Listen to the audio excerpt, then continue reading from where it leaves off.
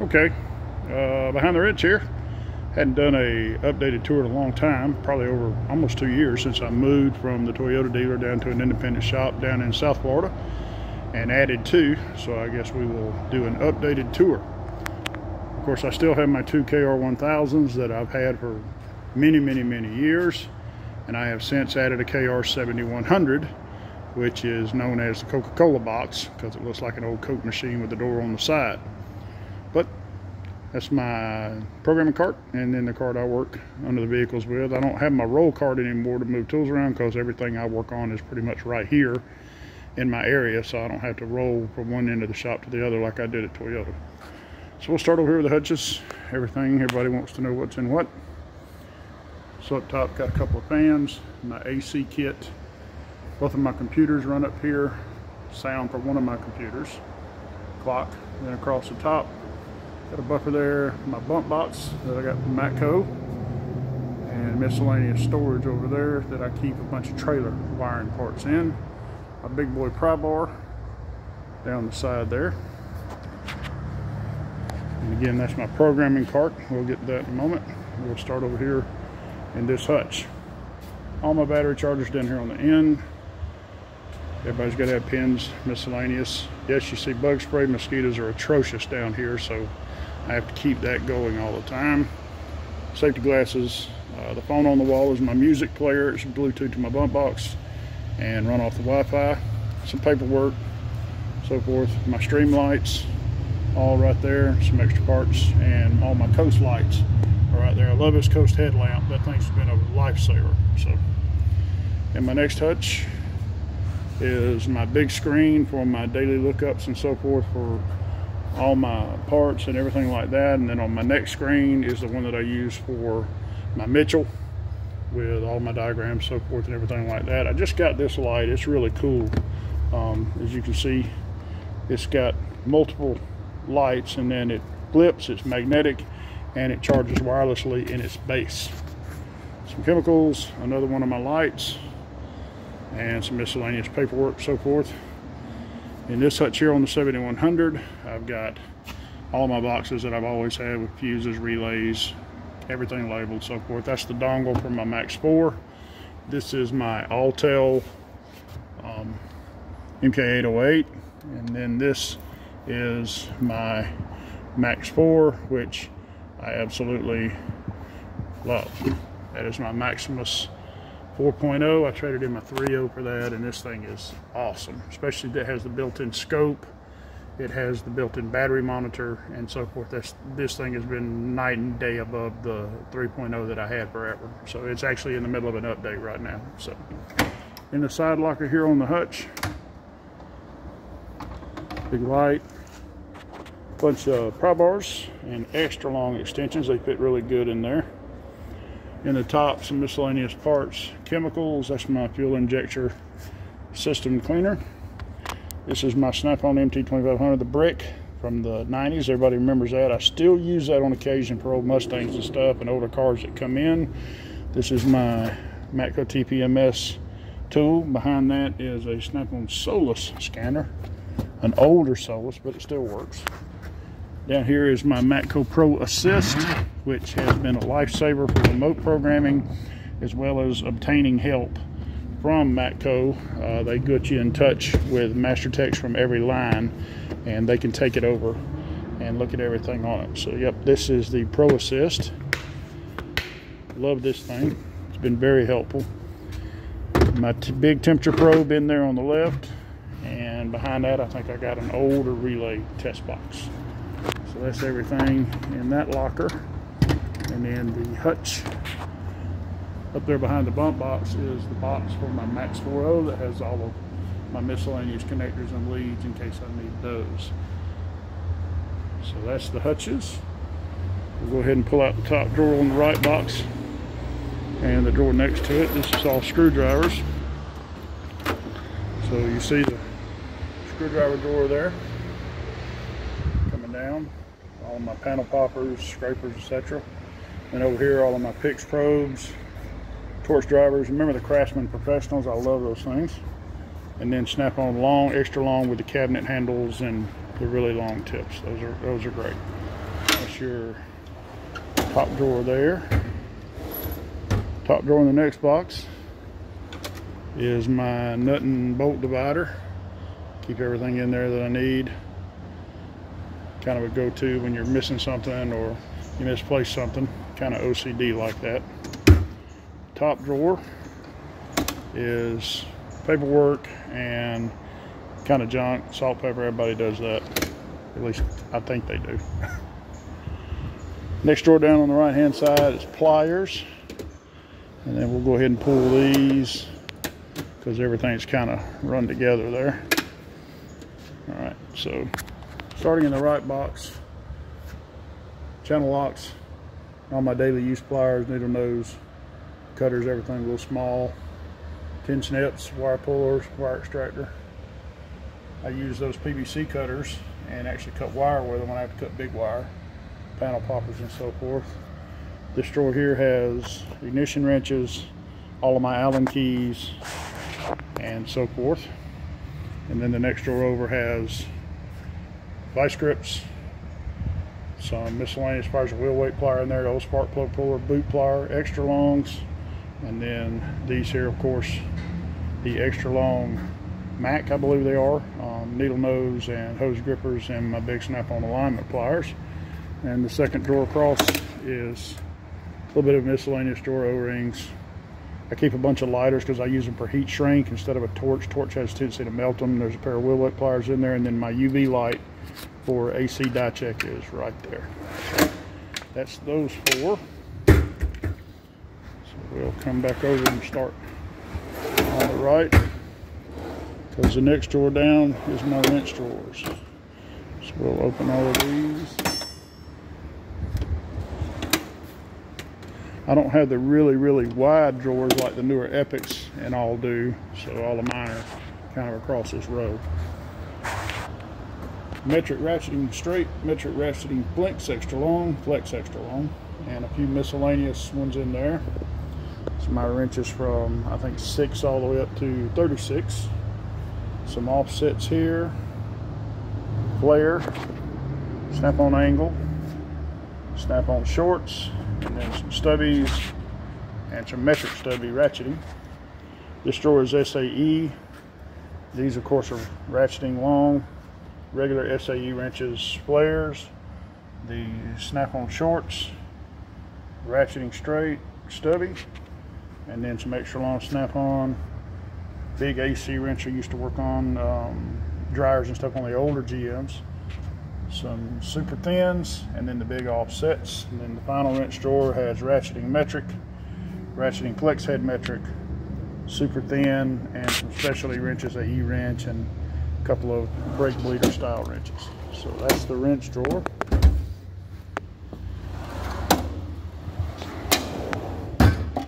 Drop down below that one. This is cut grind drawer, drill bits, extractors, macro drill bits and so forth. Just some miscellaneous stuff, step bits, cookies, tools for that. There's a drill bit sharpener back there, some of my measuring tools back there, hole saw kit, and the drawer next to it is all the tools for that, my air drill, my sawzall, die grinder, and then all of the various wheels and cups and so forth that would go with that. On that side, next to that one, over one drawer over here is some miscellaneous stuff. These are all brushes, engine brushes, bore brushes, and so forth. This is all my cutting and flaring, tubing bending, hose cutoffs for pinching off lines and so forth, my mighty vac, my laser thermometer, and then all of my clip tools for dash, body panels, old window crank handles, so forth, all in this drawer. In the drawer to its left, zip ties, measuring, a couple of laser measures, plumb bob. I used to do diagnostics at Toyota for doing radar and so forth, and ADAS, and I still have most of the tools for that, and just some zip ties. So we'll drop down one.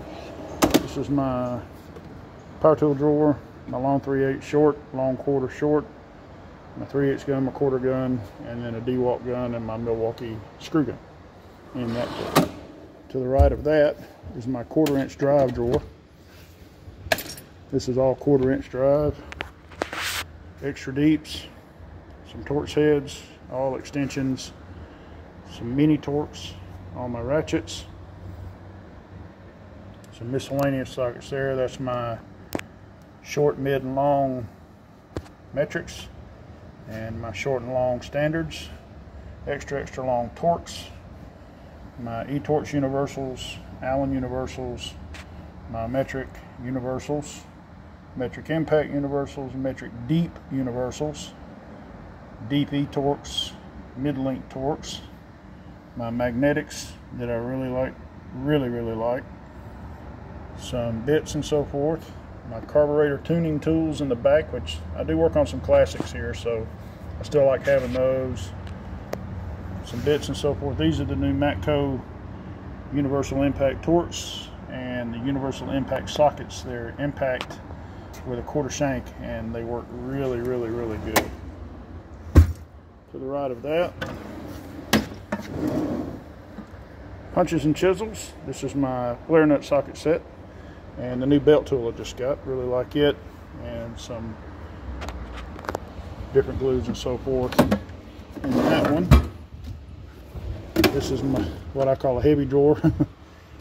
It's got a lot of pulling stuff in it, older stuff, C-clamps, my big boy rivet gun is back there, piston ring compressor, more C-clamps, clutch lineup tools, some hacksaws, some big driving tools I use for driving pins and stuff. Anything else that you really got to hammer on, get something loose.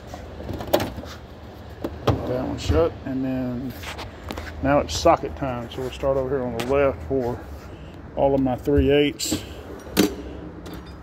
I have it lined up all the way across both boxes. Pull all this out.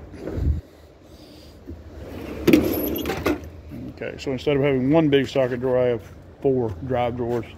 This is all 3/8. Ratchets, extensions, wobble extensions, the new Matco wobble spring load, some extra ratchets in there. Then into the socket drawer for 3/8, the Allens in metric and standard, the micros, Torx rail back there, snap-on deep universals, short universals, the E's, those are 12-point mid-length. Then you've got short, mid, and long, or deep and snap-on, and then some miscellaneous stuff here in the tray.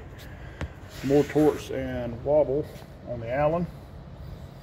Another set of 12 points, universal impacts, short impacts, deep impacts.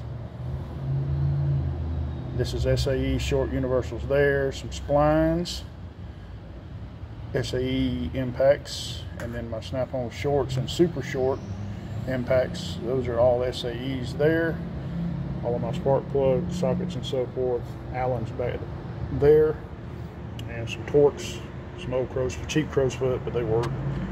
All in that drawer. The next drawer over is some miscellaneous 1/2" drive, my torque wrench, some big boy axle sockets from the old days, some Husky 12-point splines, some big Allens are in here, some extensions, and just some miscellaneous stuff, oil pressure and fitting and so forth. Then in the 1/2" drive drawer, you got a bunch of miscellaneous stuff up here in the front. Adapters, my splines are right there, and my triple squares, chrome, metric, some more metric, some more chrome, standard, all the way to the back. Some axle sockets, torque angle meter, deep universal 1/2" swivels, short universal 1/2" swivels, some backup, some more big Allens, and ratchets, and my big Birkenstock. So that's the socket drawers and drive handle drawers. So we'll shut those.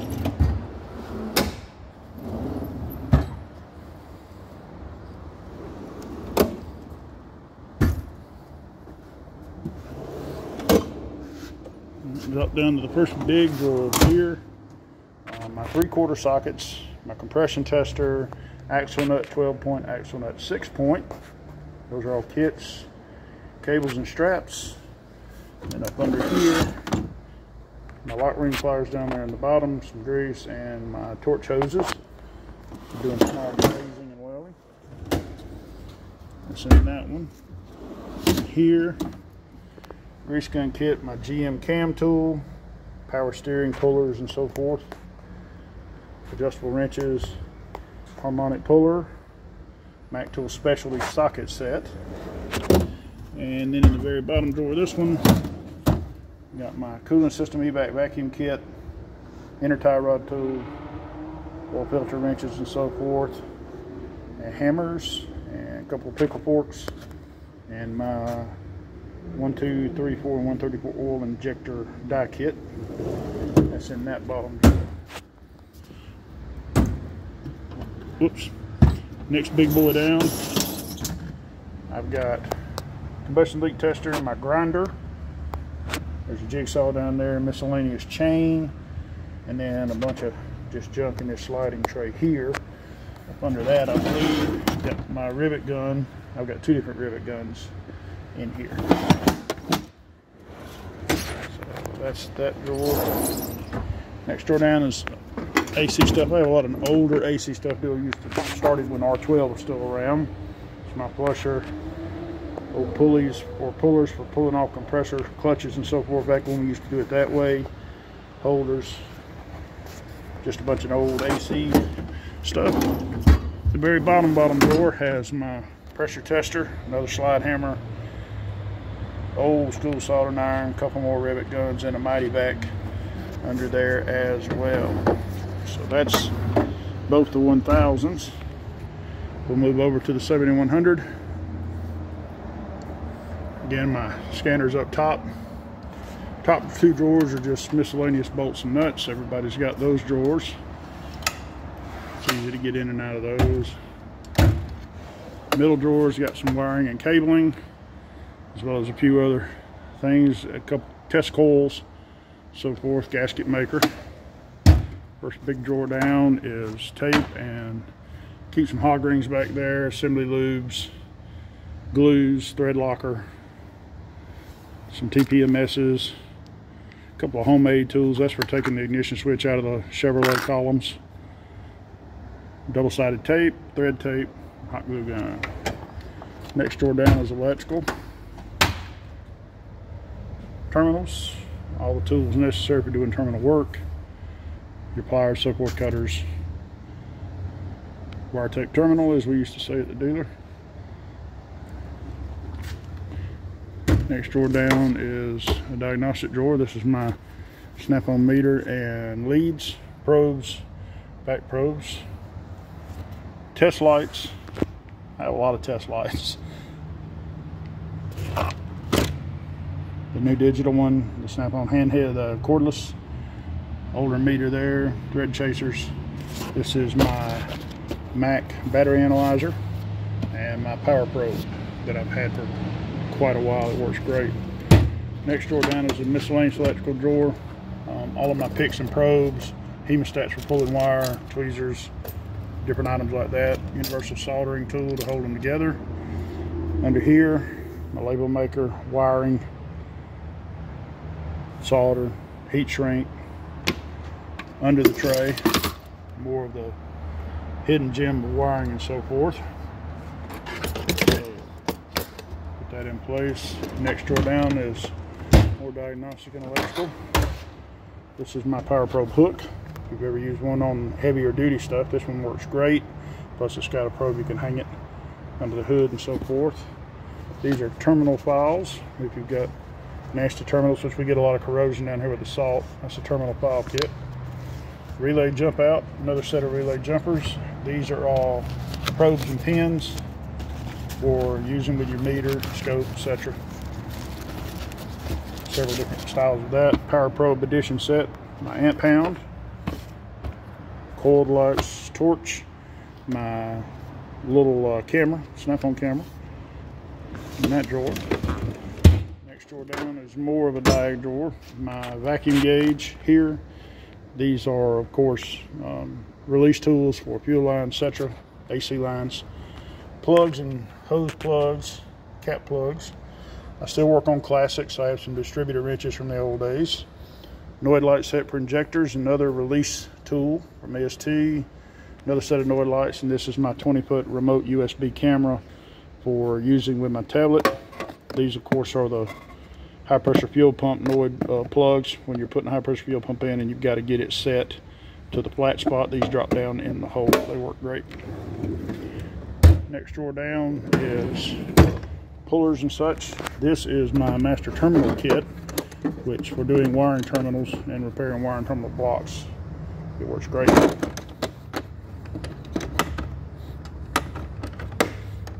Up under that is another puller, harmonic puller and so forth. My snap-on slide hammer is there.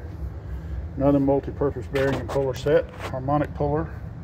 That's my master key set for wheel locks, my impact driver, and up under that is just some bolts and another harmonic puller, as well as a torsion bar tool for late model GM trucks. Next drawer down is air tools. Bunch of those, some cheap, some good. Air filler, my big Milwaukee impacts in there, my snap-on impact hammer, big ratchet and so forth. Some guns, cut-off tools. That's all in that drawer. Shut that one, then open the great big one. My snap-on ball joint tool, 2 disc brake caliper or return tools to push them back in, 3/4, some extra old sockets, old beam type torque wrench, the hose clamp pliers, 2 different sets of those, some pry bars, extra long screwdrivers, some miscellaneous stuff, the old belt holders and so forth. And that's everything in the bottom drawer. So that's the updated new tour. Refrigerator's over there, of course. It's hot as blazes down here in the summer. So that is the updated tour from behind the wrench. Love talking with you guys here in the comments and so forth.